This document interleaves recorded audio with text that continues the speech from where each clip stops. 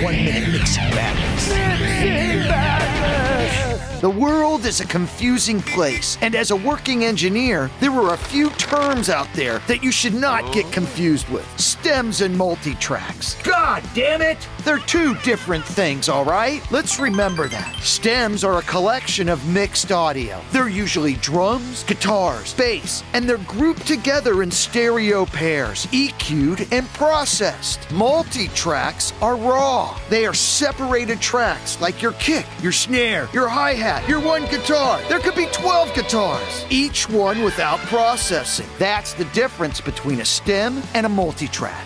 You're goddamn right. Another one. Check your phase.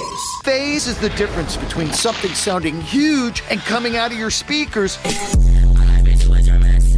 from something that sounds like it's being sucked in and going into your speakers. Whenever you're using multiple microphones on anything, you must check the phase, especially on your drums. There's probably 10 microphones on that son of a bitch. Mixing and mastering.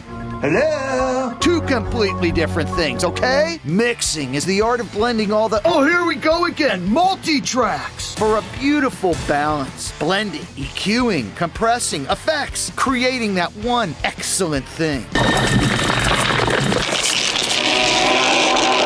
Mastering is when you take your final mix and give it to a professional mastering engineer where they put that final sheen on it. There might be a little multi-band compression, there might be a little multi-band EQ, there might be something else. Here's one for all you DIY people out there. Soundproofing and acoustic treatment. Listen, man, I know we're not contractors out there, but remember, soundproofing is mass, okay? Where your walls are thick and there's space in between them, and you keep putting more insulation and stuff in there. When you put some egg cartons or some foam between your speakers or between your head, that's not soundproofing. That's acoustical treatment. With acoustical treatment, the fucking sound's gonna go right through it. You're controlling the reflections and the standing waves. Don't let these terms get you all confused. Remember, you're a professional.